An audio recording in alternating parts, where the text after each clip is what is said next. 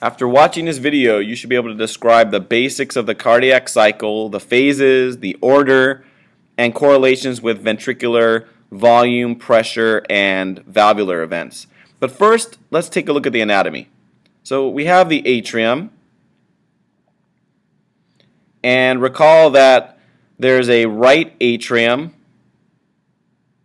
and a left atrium. And the atrium deliver blood to the ventricles. They fill the ventricles. So we got to put in ventricle here in this lavender color. And the right atrium fills the right ventricle. And the left atrium fills the left ventricle. Now the ventricles eject blood into the great arteries. So we need to put that in. So right, great artery here in this nice strawberry color. And the right ventricle ejects blood into the pulmonary artery. So we'll write that in. And the left ventricle ejects blood into the aorta. Alright, so now we have all the important parts on the right and the left side. And now let's put a box around everything in yellow to contain everything schematically.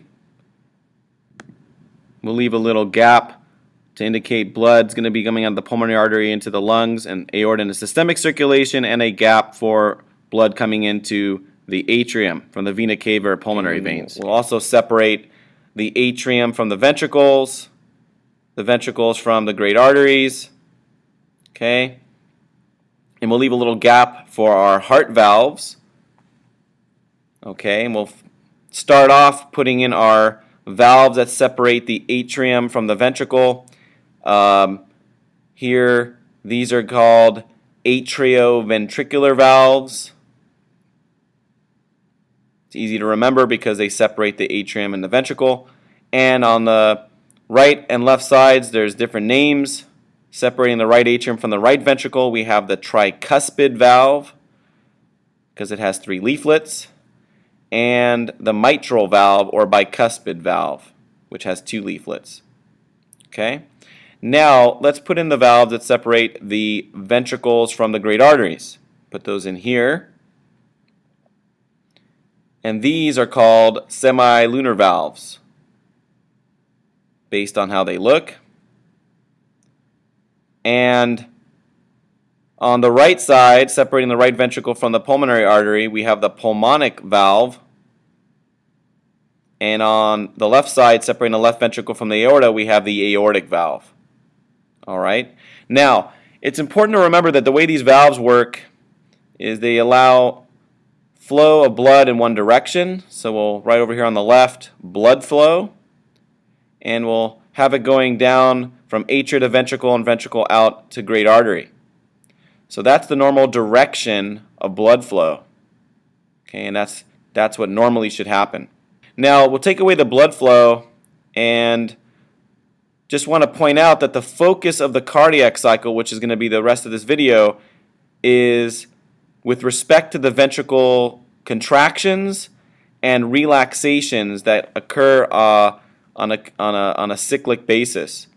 And these contractions and relaxations of the ventricles are dictated by electrical events, and the coupling of the electrical and mechanical events is called excitation-contraction coupling. And that's what's going to be causing the ventricles to contract and relax and cause changes in pressure that are going to be very important. Now let's take away that and first talk about valves and how they open and close. Okay? So let's start with our AV valves. And the 2 states of the valves are either going to be in the open state or the closed state. Okay, so we'll write that in. And since the AV valves separate the atrium and ventricle, we need to consider the pressure difference between those 2 locations. Okay, so that's what we're going to do next. We're going to write in pressure in the atrium. Okay, and then we need to have the pressure in the ventricle. So we can go and write that in. And we need to know, well, what conditions causes the valve to open?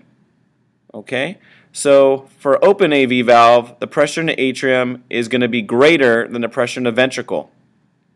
And that's what opens the valve. And that makes sense because that's going to allow flow.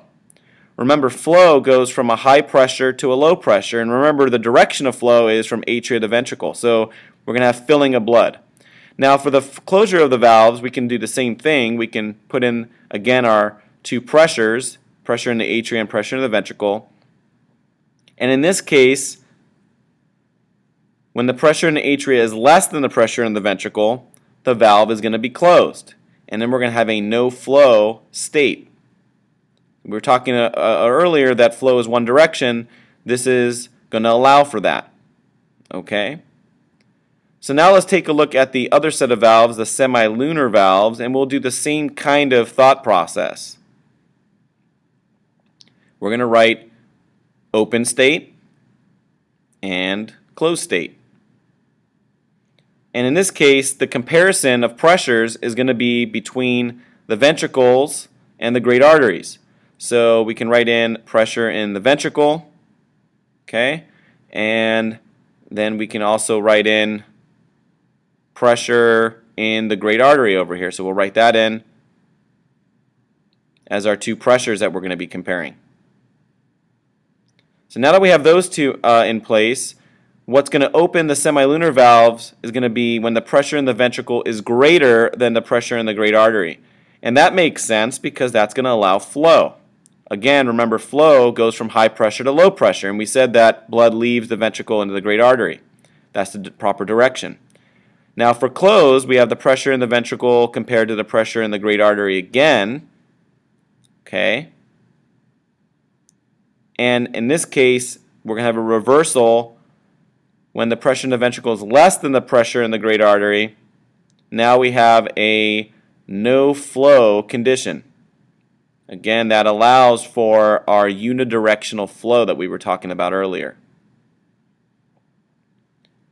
And that's important.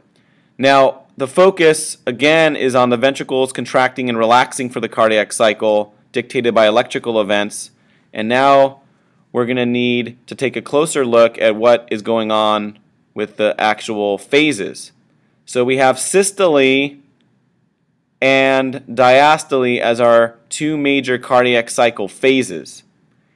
And each of these phases has two parts. The systole phase is comprised of the isovolumetric contraction phase. Okay? And we can abbreviate that IVC. And then there is the ejection phase, where blood is leaving the ventricle into the great arteries. Now, for the diastole phase, that has two parts as well. Isovolumetric relaxation is the first part of diastole. And that's abbreviated IVR.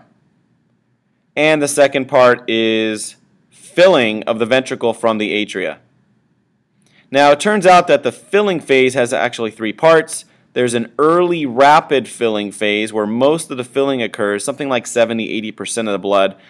There's a slow phase of filling, or diastasis, where not very much blood comes in, and then there's a late rapid filling phase where the remainder 20% gets into the ventricle from atrial contraction.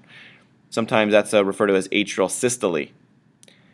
Now, it's important to know the order, and here's the order. We always go in this order: IVC, ejection, IVR, filling, IVC, ejection, IVR, filling. Always that order, we never skip.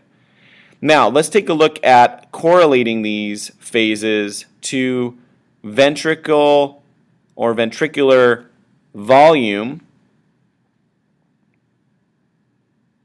Okay.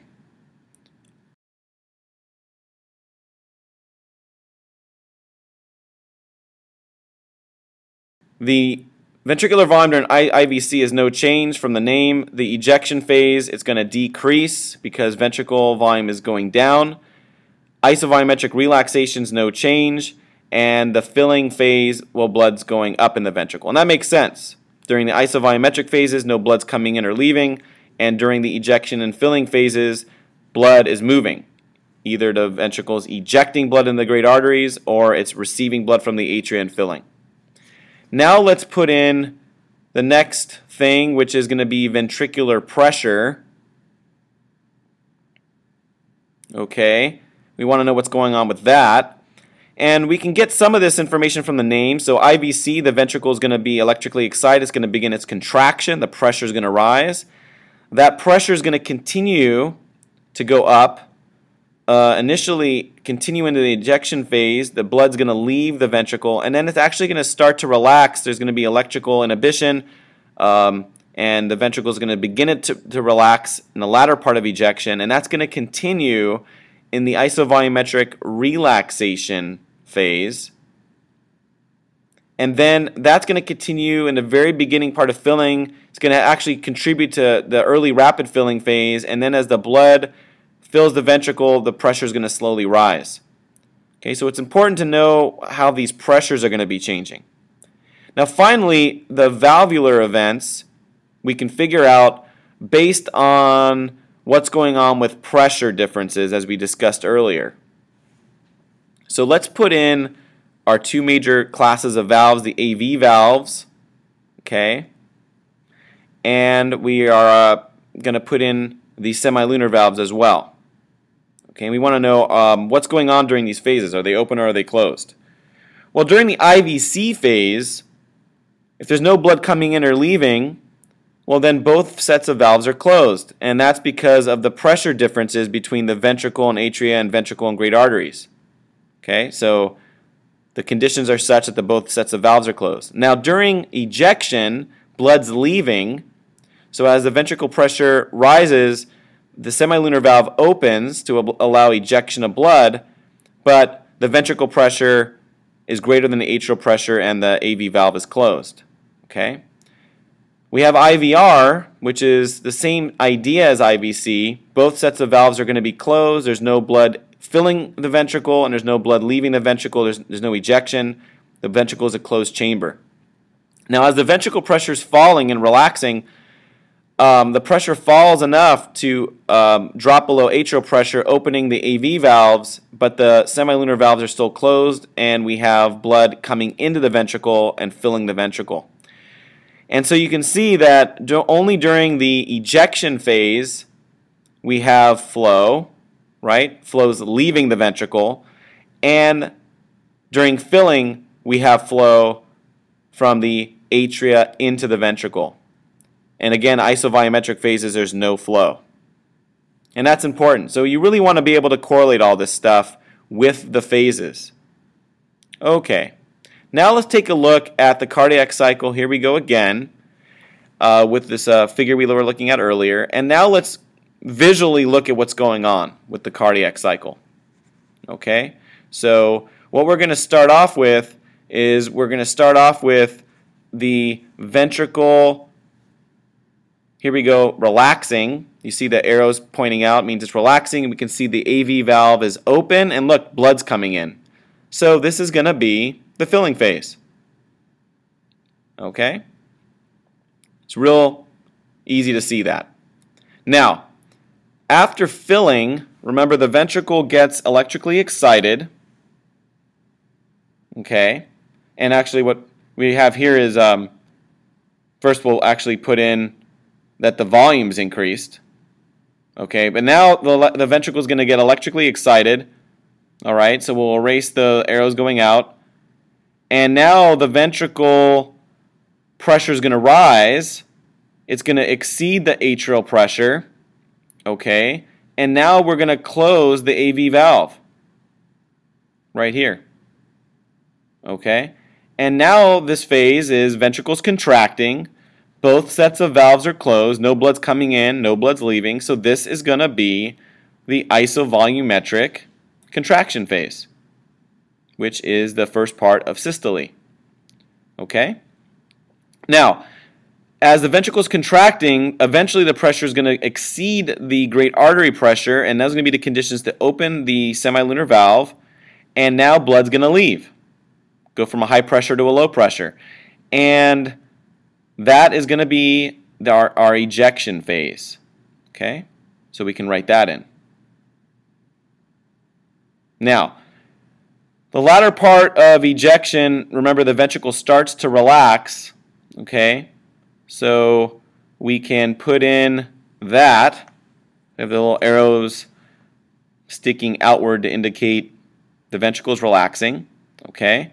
And once the pressure drops below the great artery pressure, we're going to now close the semilunar valve, and we can see that we have to erase the level of blood. We're now going to have a low level of blood, right? It's going to be at a minimal volume, and we're going to now have the valve closed.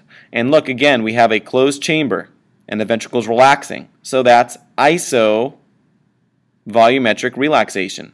Okay, so let's write that in, right? IVR, which is our first part of diastole. Okay, so now the ventricle is relaxing, and when the pressure drops below the atrial pressure, the valve's going to open, the AV valve's going to open, and now blood's going to come in, we're going to fill. Okay, so now we're at the filling phase, and now we've gone around our cardiac cycle. You can see that's the sequence of events. Okay, and that's sort of where we started with. So now we can go back to our summary, and now you should be able to list the order of the cardiac cycle phases and correlate them with ventricle volume, pressure, and valvular events. And that concludes this lecture on cardiac cycle basics.